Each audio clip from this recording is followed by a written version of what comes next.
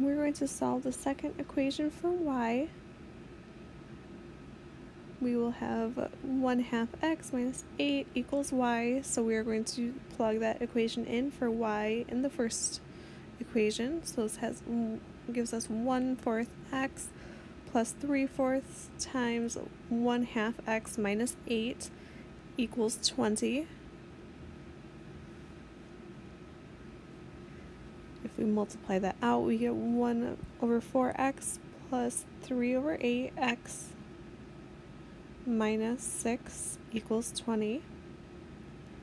If we combine the x values and add the 6 to both sides, we get 5/8x equals 26.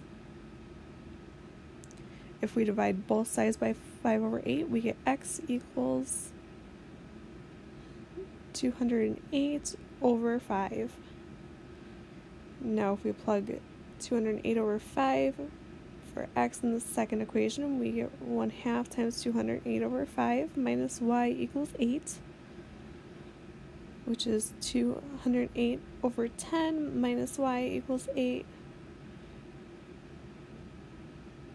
If we change the 8 to 80/10, which allows us to subtract the 208/10 more easily, we get negative y equals 128/10, or y equals 128/10, which we can reduce to 64/5, giving us a solution of 208/5, 64/5. Now we're going to graph our two equations.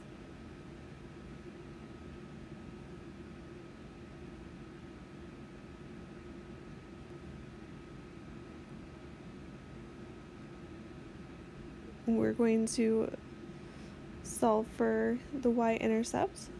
We see that y equals -8. Now we're going to solve the second equation for the x-intercept.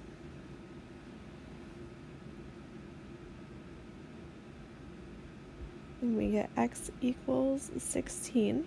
So we can now graph this line.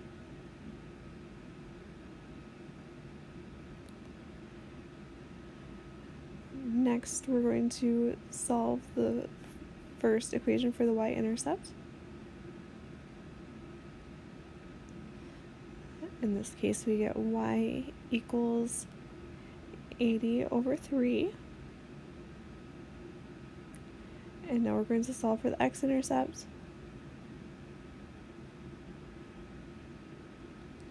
which gives us x equals 80. Now we can plot these 2 points and draw our line.